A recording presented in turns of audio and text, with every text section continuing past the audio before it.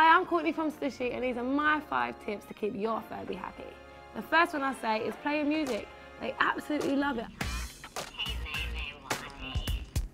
Tip number 2, I'd say give them lots of love. If you stroke the top of the head, belly, behind the ears, they love it.